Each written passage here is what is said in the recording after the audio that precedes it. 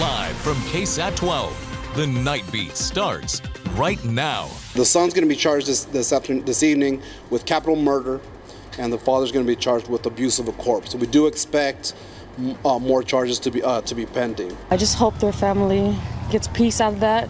Hopefully everything goes well and justice is served for it, because that's tragic. And I'm sorry for their families and their loss. Every day I go through my phone to see memories.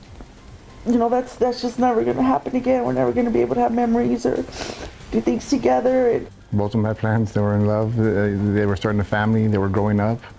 And, you know, they just, unfortunately, before they got to turn things around, they had their lives taken away. How cruel do you have to be to just innocent lady with a baby, wasn't even born yet. Relief tonight for friends, family, and everyone else who knew these two people, Savannah Soto and Matthew Guerra. Last night, we showed you the father and son arrested in the murders of this pregnant woman and her boyfriend. They are these two men. San Antonio police arresting 19-year-old Christopher Preciado and his father, 53-year-old Ramon Preciado. Both walked in front of our cameras last night at SAPD headquarters. San Antonio police say they are the sole suspects in the murders of Savannah Soto and Matthew Guerra. Now, tonight, we're learning more about what comes next for those two suspects, and we'll start with Christopher Preciado. Bexar County court records show that he's facing 3 charges: capital murder of multiple people, abuse of a corpse, and altering, destroying, or concealing a corpse. SAPD says the 19-year-old shot and killed both Soto and Guerra in a botched drug deal. Court records also show that Ramon Preciado is charged with abuse of a corpse and altering, destroying, or concealing a corpse. Police say the 53-year-old helped his son hide Soto and Guerra's bodies. His bond set at $600,000. It's also worth noting that District Attorney Joe Gonzalez is looking into adding another charge, possibly murder, for the death of baby Fabian. That is Savannah Soto's unborn child. And as the two suspects make their way through the legal system, the victim's family members grateful that police quickly made those arrests. Yeah, Matthew Guerra's father, Gabriel, is struggling, of course, over his son's death, and he tells us that he's relieved about what happened last night. I wake up every morning, have a conversation with Matt, and then get through the day. Have the SAPD unit, and you know, they found someone. They did their job and extremely fast, and they couldn't have come at a better time. We also tried to speak with the family of Savannah Soto. They wouldn't comment, but said that they'd be open to speaking with us again in the future. Stay with us on air and online for the latest on this story. It's gained national attention. You're going to find the latest developments in this article right now on KSAT.com. Damp outside. The drizzle and light sprinkles, they started earlier this evening shortly after sunset. And now we have the areas of light rain taking over parts of Bexar County and surrounding counties as well. Let's start on the south side. Not a whole lot of active rainfall, drizzle mixed in, of course, but some light shower activity from Lytle to La Crosse and down near Somerset as well. You get onto the north side of town. This is where it's a little more active in terms of the actual rain, and some little areas of yellow and red popping up on the screen. So some moderate showers being detected here, especially in the Stone Oak area eastward all the way to I-35 just north of 1604 there. I'll have another close look at radar and talk about how long this rain is going to last, along with how much more we could get in just a bit. Thank you, Adam. What are they breathing in? Fed up, frustrated, concerned. That's how neighbors who live near a scrapyard on Frio City Road are feeling tonight. Yeah, when they gathered for a community meeting 2 months ago, they were worried about air quality, but now neighbors are taking their concerns directly to city and state leaders. And some tell the Night Team's Avery Everett they believe their health is on the line. Even in a new year, Nobody should have to live that way, right? this neighborhood is dealing with old problems. I tell people, imagine living in a war zone. Residents around Frio City Road are frustrated. Who knows what could happen? Who knows what we're all breathing in? The neighbors we spoke to believe one scrap center is hurting their health after reports of smoke, fires, and explosions. Eventually, our problem is going to become everybody else's problem. KSAT 12 archives show this has been happening for years, with the most recent fire in September at a community meeting held to address the concerns in November. We finally got the attention that we were asking for. We finally started getting answers. In the new year, these neighbors are writing testimonials, hoping to hand-deliver these concerns to city and state leaders, including the Texas Commission on Environmental Quality, or TCEQ. What appears to be smoke is lingering around the sky of Monterey Iron on Thursday night, but it's nothing as bad as that fire from back in September. Now, a couple of months after that fire, we know TCEQ did an investigation into the situation, but they wrapped up that investigation by the end of 2023, meaning that there have been 32 total investigations into the salvage yard, but 7 of those have been in the past 2 years. And now, in 2024, there are no more open investigations. In a statement sent this week to KSAT 12, a spokesperson for Monterey says they have, quote, invested heavily in detection systems, mitigation systems, safety planning, and expert hazard prevention. But with sites like these, neighbors say they're far from giving up. My hope for 2024 is that there is a resolution to this problem and that the folks who are supposed to be policing are actually policing. Taking this new action now in 2024. Avery Everett, KSAT 12 News. So for this story, we tried to get a comment from District 5 Councilwoman Terry Castillo, and a spokesperson released a statement which reads in part, quote, which says that, Castillo filed a council consideration request back in November to update city codes for recycling facilities. So we'll have to keep in touch with that. We're learning more about the death of a 6-year-old girl. That little girl has been identified as Hosanna Sancho. Police arrested her mother, this woman, Nefertaria Sancho, for the child's death. She's now facing a capital murder charge for a child under the age of 10. Yesterday, about 3 p.m., police were called to the Frontera Crossing apartment complex on Watson Road. Hosanna was found unresponsive with a wound to her upper body. Nefertaria Sancho is in the Bexar County Jail on a $1 million bond. Online court records show the girl's mother had a previous conviction in 2010 for injury to a child. A San Antonio councilman who was arrested for DWI said he has 0 excuses for what happened. Councilman Mark White spoke with KSAT's Garrett Berger over the phone about his December 29th arrest. And White says that morning he had flown from Australia to Houston, then drove into San Antonio. And then that evening he went to a restaurant with a group that included Councilwoman Melissa Cabello Haverda. And Councilman Suk Kaur says in a statement that she, quote, ran into White at the same restaurant before leaving. White says that Cabello Haverda wasn't feeling well, so he drove her home, then headed to a bar. And when he was pulled over by an officer on Loop 410 about 2 hours later, White admitted he, quote, had 3 beers. He was arrested after a field sobriety test. A City Hall source says that council members are expected to discuss White's situation during an executive session next week. And new on the Nightbeat, a woman walking to work instead in the hospital, and a man in jail tonight in connection to a hit and run that left that woman badly hurt. Happened on December 21st. This is 33-year-old Tyrell Benjamin. Bexar County Sheriff Javier Salazar said he fled after he hit a woman on Misty Ridge near O'Connor Road on the northeast side of San Antonio. Benjamin charged with collision involving serious bodily injury. According to the sheriff, the victim is a 68-year-old woman who was walking to work when she was hit. She suffered a broken pelvis, a broken arm, and she may lose one of her eyes. Also new on the Nightbeat, 10 years. That's exactly how long this woman is going to spend in prison after she was convicted in the death of a 78-year-old woman. This happened back in May of 2022. According to the Bexar County DA's office, Sylvia Ann Lopez was intoxicated on prescription medications while she was driving. She veered off the road when she hit and killed a woman who was walking her dog on the sidewalk.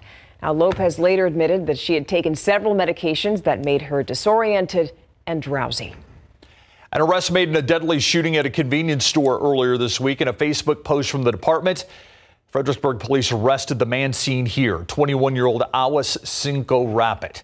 Police say he was wearing a mask, a skeleton mask, during the shooting. He shot and killed another man during a store robbery on Tuesday night. Rapid being held in the Gillespie County Jail on a capital murder charge. And now here's a look at your Nightbeat news flash. We'll start with this. A 6th grade student is dead, 5 others hurt after police in Iowa say that a 17-year-old gunman went into a high school and just started shooting. Happened today in the small town of Perry on the first day that students were back from winter break.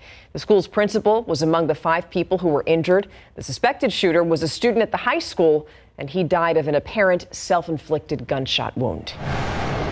Tony Award-winning actress Glynis Johns has died.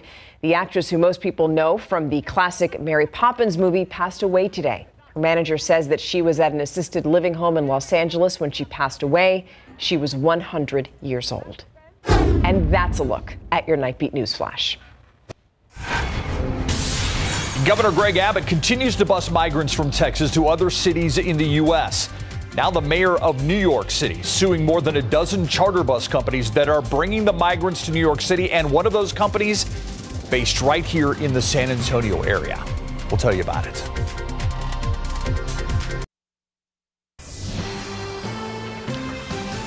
An effort to expand international trade is now moving forward. Two Texas lawmakers say that new reform is going to make it easier to build or expand border bridges specifically. We're talking about U.S. Senator Ted Cruz and Texas Congressman Henry Cuellar. They were in Laredo today to celebrate changes to the presidential permitting process. Those permits are required for construction at border crossings, and the change is expected to expedite work in a process that previously took years. It's going to allow conditional permits to be issued while projects go through a required environmental review. This is a win for Texas small businesses and manufacturers. This is a win for jobs. This is thousands of jobs here in South Texas and all across Texas. So the change is going to benefit several border crossings. That includes the World Trade Bridge over in Laredo, which, by the way, is the largest U.S. port of entry. And a proposal for this project would double its lanes from 8 to 18. Meanwhile, 17 Texas charter bus companies getting pulled into the political back and forth over the border crisis. So we know that New York City is now suing the companies that have been busing migrants from the southern Texas border to the city at the direction of Texas. The night team's Patty Santos found a Von Ormy company is named in that $700 million lawsuit. This is a national problem. New York City Mayor Eric Adams is going after 17 mostly Texas-based transportation companies in a $708 million lawsuit. One of those companies, VLP Charter LLC in Von Ormy. We called the company's owner, who said he was aware of the lawsuit but declined to comment. The 14-page lawsuit claims the bus companies earned millions of dollars in, quote, the bad faith transportation of people into New York with the evil intention of shifting the cost of care to New York.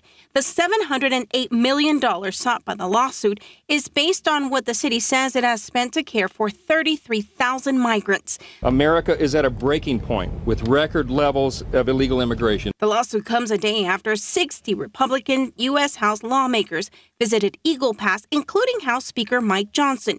He called the massive influx of migrants a catastrophe. We represent over half the U.S. states because every state in America is now a border state. In 2 years, Texas has spent some $4.5 billion through Operation Lone Star. That includes money spent to bus more than 80,000 migrants to so-called sanctuary cities, including Chicago, Denver, Los Angeles, and New York City. No mayor should have to deal with the crisis of this magnitude. Last week, we had 3,000 migrants and asylum seekers who arrived here. There's some weeks we get anywhere from 3,900 to 4,000. In a statement, Governor Greg Abbott called the lawsuit baseless, adding that buses and migrants have the constitutional right to do business and travel anywhere in the U.S. Patty Santos, KSAT 12 News. All right, so here at home, taking a live look outside here, 55 degrees, and you can tell by looking there, ooh, we're going to be talking some rain. The question is, how long is it going to last? What's going on, Adam? Well, it's going to be a damp night, and the roadways are a little damp out there right now, but not for the morning commute tomorrow. That's when we're really going to dry out. Let's get right to our rain chances through the night. Then we'll hop into Authority radar. And notice they're at 60%, so fairly widespread, numerous showers, mainly light, but there are a few pockets of heavier rain. We'll get to those in a moment. Notice by 5 a.m. we're down to 30%, and then 7 a.m. and close to sunrise, 10%. So this is really just an overnight rain event that we have. Don't expect a whole lot, though, in terms of overall accumulations. Here's Authority radar, and looking at the latest, notice how it's widely separated, but in between these widely separated showers, we have drizzle and overall dampness. You go to the far west side of town, Alamo Ranch, all the way down to I-35 on 1604. Drizzle and dampness, but not a whole lot of actual steady showers. That's closer to Lacoste, but that is headed your way. And you see up near Leon Valley even a few hits of light to moderate moderate rain, and near Medina Lake Reservoir. Some more moderate showers here on the far north side of town. Even one just popped up near Castle Hills, but particularly 1604 on the far northeast side, near Selma, and especially Madison High School here. This is Nacogdoches Road, and that's where we have one downpour that just popped up, Nacogdoches and Topperwine Road. Here's the animation of it moving in. So you've got you can probably hear it outside your window if you're in the neighborhood here just within 1604 there, not far from Madison High School. And then Canyon Lake, it's nice to see some rain, moderate rain around Canyon Lake. Down to Startsville as well. Smithson Valley, you just had some move through. You've got another batch that's going to be moving in momentarily. Unfortunately, it's a drop in the bucket compared to what we need for Canyon Lake, but we'll take all that we can get. Bernie, Fair Oaks Ranch, Bergheim, just some light rain that's coming and going. And as I mentioned before, this will be the case through about 2 a.m. and then it really moves on east of here. Here's a quick look at our Futurecast, the most updated high-resolution model. And it's in line with this activity, lasting past midnight locally, and then really shifting eastward by 2-3 a.m. And tomorrow morning at sunrise, I anticipate the clouds to start to clear out. We'll still have a decent amount of cloud cover early, but they'll start to clear out with just a few straggler showers in some of our eastern counties, closer to Hallettsville, Cuero, Carson City possible. This is system 1 of 2 systems. Here's the big upper level swirl in New Mexico. I was looking at snowfall reports in the Panhandle, parts of the northern Panhandle, 3 inches of snow from this system. This is system number 1. System number 2 is in Alaska right now. It's an upper level swirl over the Aleutian Islands. That's going to be headed our way. It's going to make it here on Monday. Now it gives us a 30% chance of thunderstorms, a little window of opportunity for some storms to pop up Monday for the first part of the day. Most of the rain is going to be North Texas and East Texas, and it will have more snow in the Panhandle. If you have any travel plans early next week to the Panhandle, a little slick up there. But the main component, main impact with system number 2 is going to be the wind. It is going to get very windy on the backside of that system. So we're going to fast forward to Monday night into Tuesday. Word of advice, take all the Christmas decorations down this weekend. Check out these wind gusts that we're expecting. Monday, 8 o'clock, gusting to nearly 40 miles per hour. Tuesday morning at 2 a.m., we could see gusts near 50 miles per hour, even through sunrise on Tuesday, some wind gusts up to 50 miles per hour. All right, let's talk temperatures quickly, and with our time lapse, you'll see some drips and drops on the camera here. It's good to have that. 43 this morning, 56 our high temperature. Not much of a temperature spread today. And by the way, 0.03 of an inch so far at the airport. Tomorrow we start the day at 48. Then by the afternoon, a lot of sunshine. The sun will return tomorrow pretty quickly. If you're sick of the grayness of the past several days, we'll have a lot of vitamin D tomorrow through the weekend. 67 in the afternoon here in town. Bulverde 63, Floresville 68, Hondo Castroville high of 67. This weekend, mornings are going to be cool in the upper 30s, but afternoons will be beautiful. Sunshine into the 60s, then that 30% chance of a few storms first part of Monday. The key headline there with that next system is the gusty winds late Monday on into Tuesday. And by the way, a light freeze possible next Wednesday morning. We'll keep you updated on that. Okay. Thank you, Adam.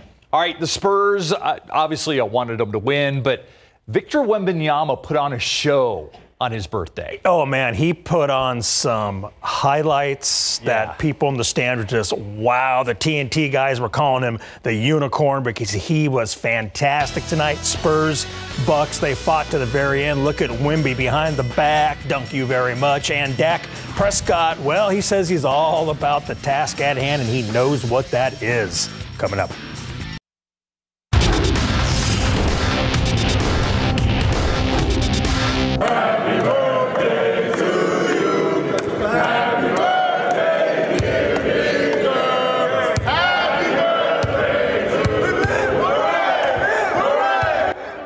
Wemby's teammates showered him with birthday love this morning in Big Board Sports. So Victor Wembanyama suited up for the first time as a 20-year-old. The Spurs hosting the Bucks tonight on Wemby's birthday. Let's jump right to the second quarter for the bucket of the first half. Wemby throws the ball off the glass, and then he goes slam dunk. That's the kind of stuff they do in the NBA All-Star game. Let's look again. Wemby with the finger roll off the window for some Thursday night jam. He splits the double team and he made the Bucks pay. He had 8 points in the first half, and the Spurs trailed 59-64 at halftime, with the great David Robinson watching Wemby's magic. Third frame, Wemby breaks out another sweet move, dribbling behind his back, slam dunk, plus the foul. The Spurs and Bucks were tied at 93 after 3 quarters. Fourth quarter was fire. Keldon Johnson goes in for the baseline reverse slam dunk, and the Spurs lead 101-97.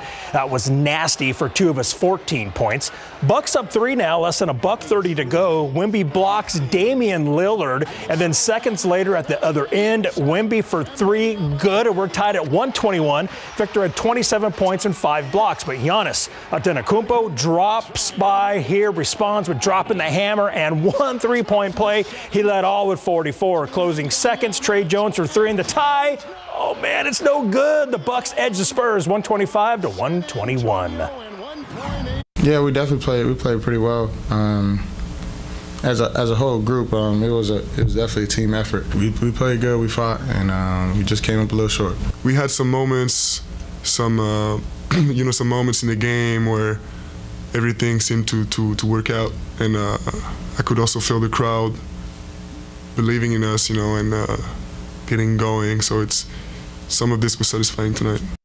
Up next, the Spurs will play at the Cleveland Cavaliers Sunday at noon. Despite averaging a double-double this season with 18.9 points and 10.2 rebounds per game, fans are not showing Wemby very much love at all in the 2024 NBA All-Star voting. The first fan returns are out, and Wemby is not in the top 5 in the Western Conference among front court voting. Let's check out that list. Here's the top 10 in the West front court. LeBron leads the way with more than 2 million votes. Kevin Durant is second, Nikola Jokic third, followed by Anthony Davis and Kawhi Leonard rounding out the top 5.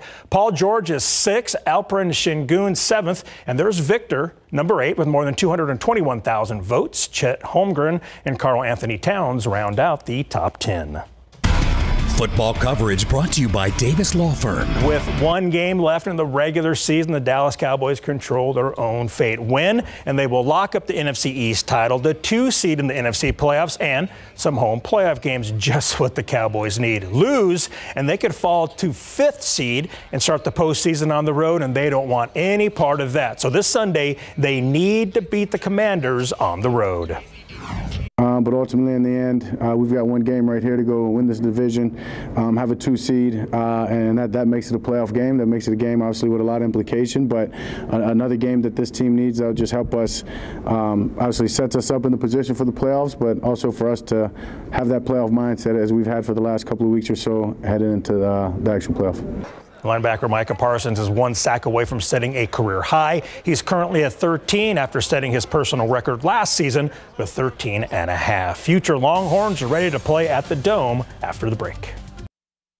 Out here, he's a big, fast, and his routes are insane, making people fall over the place. So he's going to be a real threat at Texas, and it's going to be fun throwing at him these next 3-4 years. Future Texas quarterback Trey Owens is pumped to be able to throw passes to his soon-to-be Longhorns teammate Ryan Wingo, and the pair will get to share the field for the All-American Bowl. And we had to ask them their reactions to Texas' loss to Washington in the college football playoffs. I think we'll be back. That's all that matters. But at the same time, yeah, we was all watching it together. And then that last play, it kind of did a little hole in the heart. But like I said, we'll be back. I'm not even part of the team yet, and I mean, I was distraught after that game. We're all in the players' lounge watching it, and we got the ball back with 40 seconds left, and we go down, and that's what happens. It's just it's terrible. But yeah, I think that's definitely going to drive us a lot more in this offseason because we want to get back there. And these next 3-4 years are going to be the same Texas every single year, competing for a national championship. The All-American Bowl is Saturday at noon at the Alamo Dome. You can tell they're both very excited to get to Austin. Absolutely. Yeah. Awesome. Thanks, Larry. Thank you. We'll be right back. Authority radar still has the areas of rain out there coming and going, but out of here by the morning commute, a few tenths of an inch in the luckiest spots. Thank you so much for watching us tonight. Have an awesome night. We'll see you tomorrow.